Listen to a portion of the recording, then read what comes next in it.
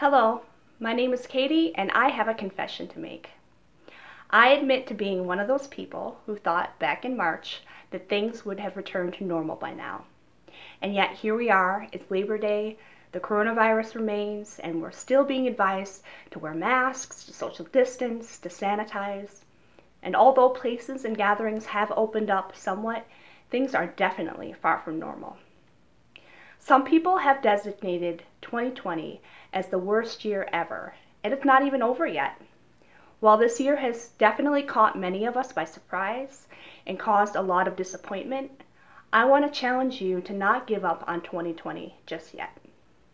There are still 4 months to go, and I think that's more than enough time for God to use you and me for His plans and purposes.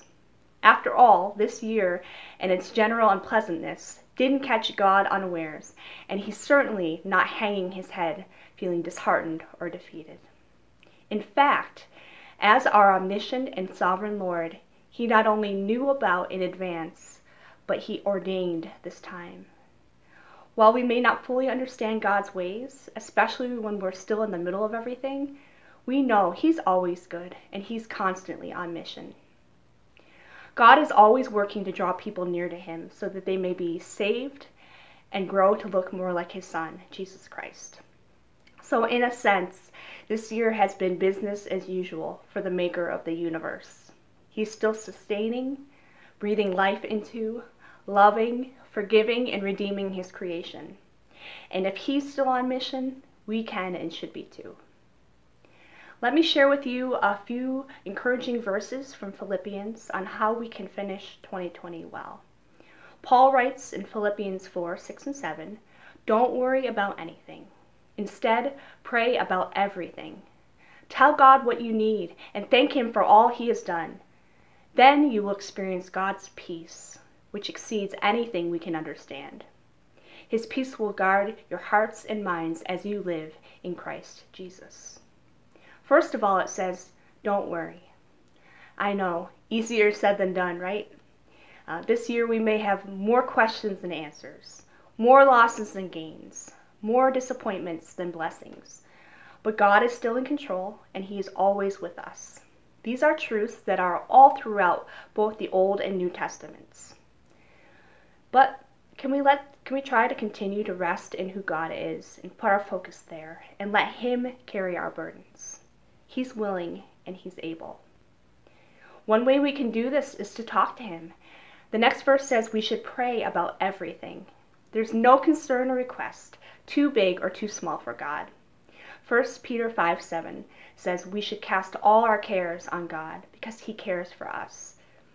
Think about your best friend or a person in your life you love and with whom you share everything. God is not only our friend, but He's our loving Heavenly Father. He wants us to share with Him as any two people would who have a closer relationship. And as a bonus, He's also the best and most patient listener you will ever know. I don't know about you, but I'm so grateful that God is patient with me and that He loved me before I even decided to follow Him.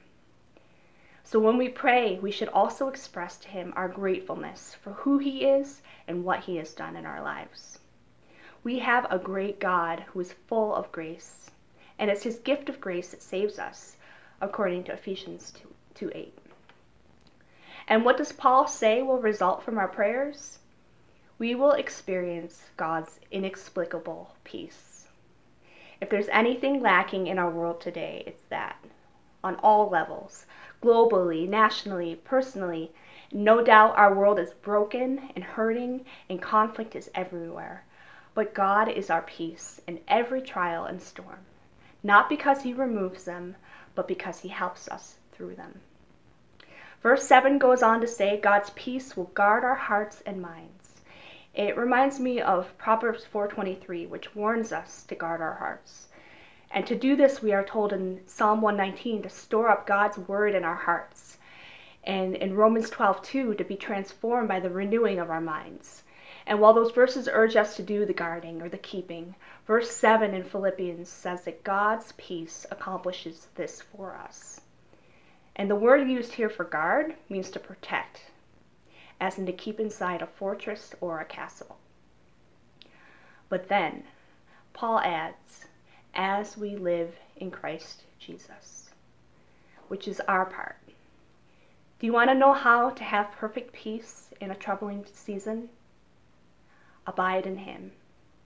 To abide in Christ is to stay connected to Him, the vine.